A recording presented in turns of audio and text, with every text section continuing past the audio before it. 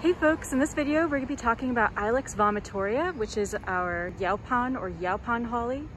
Just like our other hollies, this is going to be in the Aquifoliaceae family, which is our holly family. Looking up close, you can see this is the more natural state of the shrub.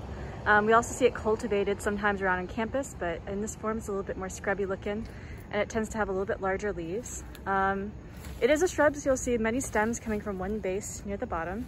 The bark of those stems is that kind of tannish color or gray with some lichens associated. You can see the stems along the branches even have that lighter color to them. Looking up close at those leaves, you can see that they're alternately arranged on the stem, and they have a crenate to slightly dentate margin, so you can see that along the side. All of these leaves are no more than an inch long. They're pretty small, sometimes even smaller depending on how they're cultivated. Sometimes you'll see them growing in kind of meatball shrubs where people have kind of pruned them that way.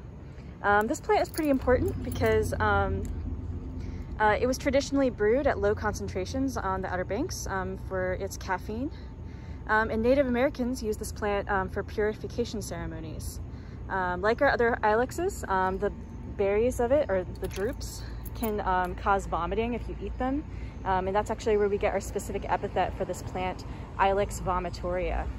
So yeah, between looking at those alternate elliptical leaves with that crenate to slightly serrate margin, and it's kind of got a shiny dark green color to them, you'll get Ilex vomitoria every time.